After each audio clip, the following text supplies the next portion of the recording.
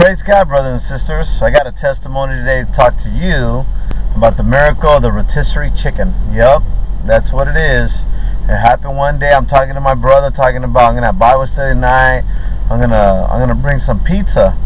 He was like, "Why don't you bring something more healthier?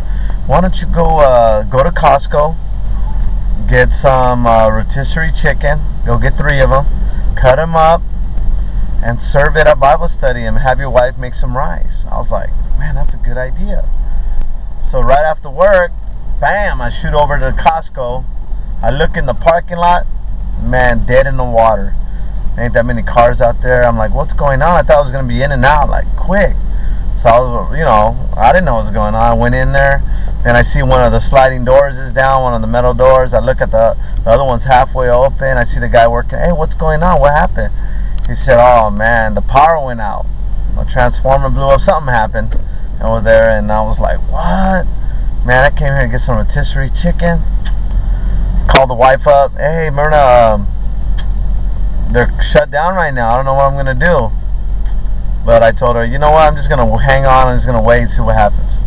So I sit down for a little bit. All of a sudden, this lady comes out wheeling a basket full of rotisserie chicken.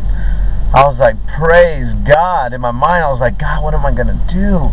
I got these people coming over tonight. I got to get some rotisserie chicken. I was even thinking I got to go drive somewhere else to go get it, another Costco. But see, just waiting on the Lord. I was just sitting there. All of a sudden, God provides. Look at this lady comes out. And I was like, that's what I came for. But I came for 3 of them. The lady just handed me rotisserie chicken. 1, 2, 3, 4. I was like, praise the Lord. I went off, man. I was rejoicing in God. I called my friend up, told him, man, oh, God just blessed me with the rotisserie chicken. All of a sudden, there's always someone that's going to try to rob you of God's glory. Guys like, well, how about the soda? I was like, whatever. Call Robert up, praising God. Praise God. So, see, God knows what's going on in your heart, mind, and your soul. He knows exactly what you need for the moment. But you got to learn to trust in Him. Sit down and wait. And don't worry about a thing. God's got your back. Everything's covered. Just wait on the Lord. Well, that's my testimony. Believe it. Receive it by faith. It really did happen. And all the glory goes to my Father in heaven, God. Thank you, Jesus, for dying on the cross. I believe in you with all my heart, mind, soul, and strength. And I hope you guys can too.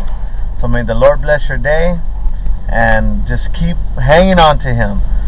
Keep hanging on to Jesus Christ, our Lord and Savior. Praise God. God bless you guys. Love you. And just keep on fighting. Praise God. And also, if you don't have a Bible study to go to, try to find one. Try to socialize with other believers and come together and sing praises to Him, learn God's Word, and fellowship together. Amen?